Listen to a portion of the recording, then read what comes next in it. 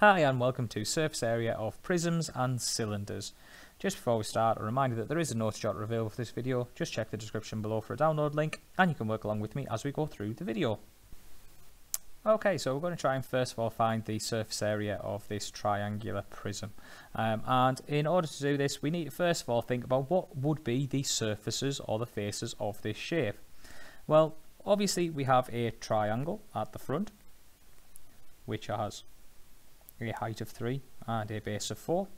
We also have to recognise that there would be the same shape at the back. So we'd have two triangles in this shape. Then we have to think about the faces at the bottom and at the back and the one that is coming across the top here. So the one across the bottom is a rectangle. It is a rectangle with a width of 6 and a height of 4. That gives us the bottom of the shape. The back of the shape is another rectangle, but this one's a little bit thinner because this one is 6 along and 3 up. And then finally we have another rectangle, the one I'm now colouring in red, and this one has a width of 6, just like the others, because it's all based on this this depth of the shape. But then we need to know the height of that shape, and currently that is not marked on the diagram. And the reason it's not marked is because this is a right angled triangle. Now if it's a right angled triangle, we can calculate this length using a little bit of Pythagoras. And so Pythagoras would state that we do 3 squared and we add 4 squared and we square root the answer. So 3 squared is 9, 4 squared is 16, so it's the square root of 9 plus 16, which is the square root of 25, which is 5. And so this length here is actually 5. And so if we want to get the total surface area, all we need to do is find the area of the 5 surfaces. And so the first one, 5 times 6, well 5 times 6 is 30. If we go to the back of the shape, it will be 3 times 6, it will be 18. If we go to the base of the shape, it will be 4 times 6 is 24. And then the triangles, we just need to remember that a triangle is half times base times height. So half times 3 times 4, well that is 6, and it's the same for the other one. So the total surface area, we want to add all of those numbers together. So 30 plus 6 plus 6 plus 24 plus 18.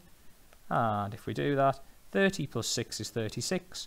Plus 6 is 42, 66, 74, 84 centimetres squared. And very importantly there, just because it is a 3D shape does not make it cubed. We are talking about surface area, and so it is in centimetres squared. So let's do the same for the next triangular prism. Can we find the area of this shape, the surface area? So first thing we need to remember, once again, we have a triangle at the front. It has a base of 6 and it has a height of 4 as shown here, and that would also be repeated at the back of the diagram, so 6 with a height of 4. And then we need some rectangles. Well, we know the base of the shape is going to be a 6 by 8 rectangle, and then we need to think about again the front of the shape and the back, which is going to be the same as it. But in this case, again, we don't actually know the height of that rectangle. We only know that it is 8 long. How would we actually work that out? Well, it comes again down to a little bit of Pythagoras. If we deal with the triangle we've been given, if I split that triangle in half, it is a right angled triangle. It originally, the full triangle has a base of 6, so if I cut it in half, this is only now 3, and the height of the triangle was 4. So how am I going to get this length here? Well, again, it's a bit of Pythagoras. We'd do 3 squared, and we'd add 4 squared, but we'd want the square root.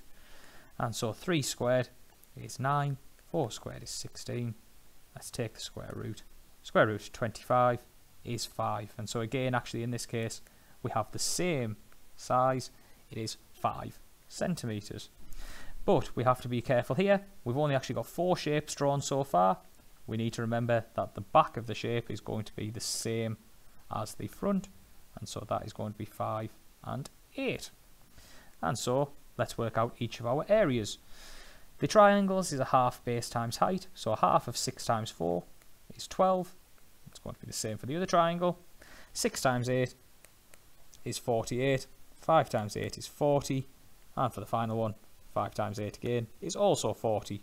So if we add all of those together, 40 plus 40 is 80, plus 48 is 128, plus 12 is 140, and plus another 12 is 152 centimeters squared.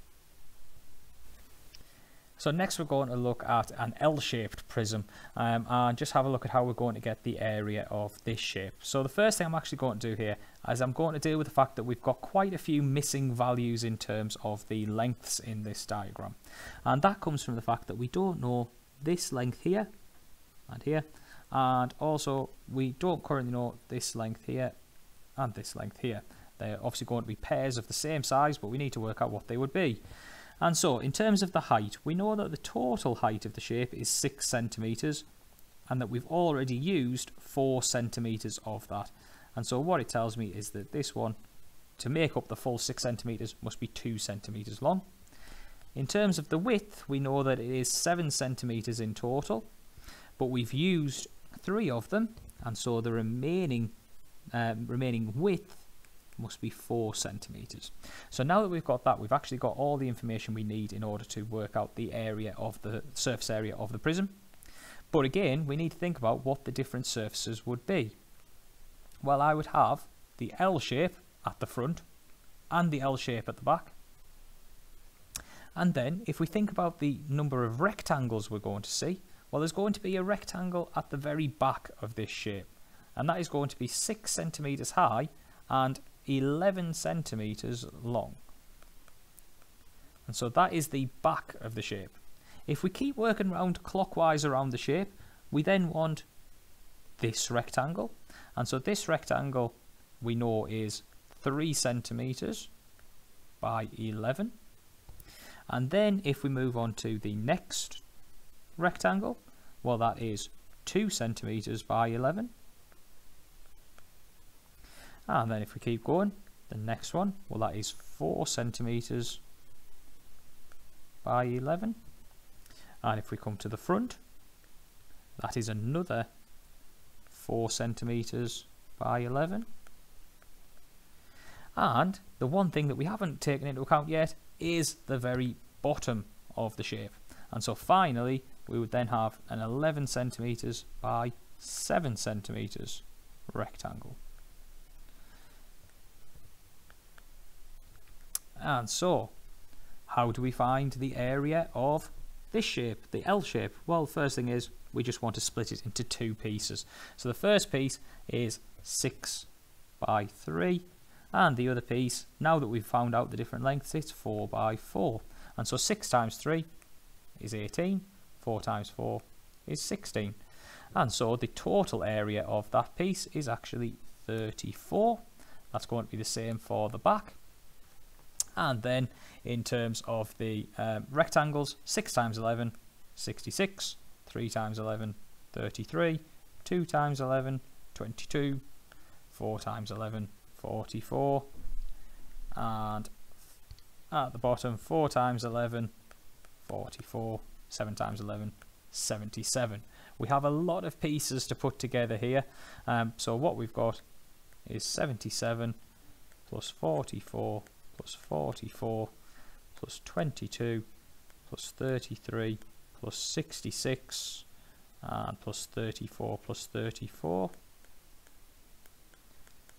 If we add all of those together, 7 plus 4 is 11, 15, 17, 20, 26, 30, 38. And so then counting up in the tens, 3 plus 7 is 10, 14, 18, 20, 23, 29, 32, 35. And so we have 358 centimetres squared as the total surface area. And we're going to finish with looking at the surface area of cylinders. And I'm beginning with a tin of beans because it helps actually just to demonstrate what the surface area of a cylinder actually looks like. Because if you think about your tin of beans, the label wraps all the way around the outside of that tin. Now, if you unwrapped the label, what you would actually see is a shape like this. You would see a rectangle, and that is because the curved surface area of a cylinder is actually a rectangle. It's just been folded around in order to make that cylinder shape. And so what we need to think is, well, how wide would that rectangle have to be? Well, if that rectangle is going to wrap all the way around the outside of a circle, well, that means it is the same length as the circumference. And so the circumference of a circle is pi times the diameter. And so we need to do pi times the diameter in order to find the length of the rectangle which would make up the cylinder. Now, on top of that, if you were to unpeel the lid of a tin of beans and the base of a tin of beans, you would find that it is a circle. And so we would have a circle at the bottom and we would have a circle at the top. And so both of those parts are the area of a circle. So pi r squared and pi r squared for the two circular parts. So let's have a go at that for this particular tin of beans. So first of all, if I'm dealing with the circular lid, I need pi r squared. Well, that means I need the radius, and the radius is going to be half of the diameter. So half of 7.5 is 3.75. And so I'm going to have to find the area of that shape by doing pi times 3.75 squared. And so for that, I'll grab my calculator, and it's going to be pi times 3.75 squared. And if I do that, I get 225 over 16 pi. And actually at this point, it might be worth keeping it as that answer because we're going to end up adding together a few different values. So let's say 225 over 16 pi. That is one of the circles, so obviously I'll need two of those in terms of in the final working out. And then the rectangular part, basically the label on your cylinder, well, the height of it is still going to be the height of the tin, so 11 centimeters. But the width of this rectangle, well, that is going to be the diameter of the circle, and so that is going to be pi times the diameter. The diameter in this case is 7.5. And so the area of the rectangular piece, well, that is going to be pi times 7.5 and then times it by the height of the rectangle, 11. So 165 over 2 pi. And so if I need the total surface area, well, I need the area of the two circles and the area of the rectangle added together, and so I'm just going to add those two things together on my calculator. So I've already got the 165 over 2 pi, so I'll add, and I'll put this in brackets, 2 times 225 over 16 shift pi, and if I press equals, I get 885 over 8 pi, but let's use this as a decimal. Let's go with SD 347.54. So 347.54 centimeters squared. That would be the surface area of the cylinder. We'll try it again. For this cylinder, it has a radius of 4 centimeters and a height of 8. Just because the shape has been tipped over doesn't change anything about how we work it out. And so again, I'm going to begin with the circle with a radius of 4. So that would be pi times 4 squared, which is 16 pi. That is one circle. Obviously, I would need two of those. And then the rectangle. Well, again, the rectangle in this case has a height of 8, and the length around the outside, that is going to be the diameter of the circumference of the circle. So it's going to be pi times 8. And so pi times 8 times 8, well, that is actually going to be 64 pi. And so then I want to add all of those together. So 64 pi plus 16 pi and plus 16 pi. Well, if I add those together, 64 plus 16, that is 80, and then another 16, so I've got 96 pi. Now, on some exams, you may actually just be asked to do this in a non-calculator paper, and so 96 pi would be the exact answer. But if it's a calculator paper, then you're going to want to actually work out what 96 pi is, and it's going to come to 301.59.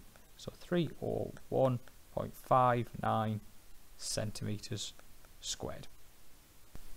And so we end with the exam question. This came from the Edexcel GCSE Higher Calculator paper, and it said that the diagram shows a solid cylinder. The cylinder has a height of 30 centimetres and a radius of 11 centimetres.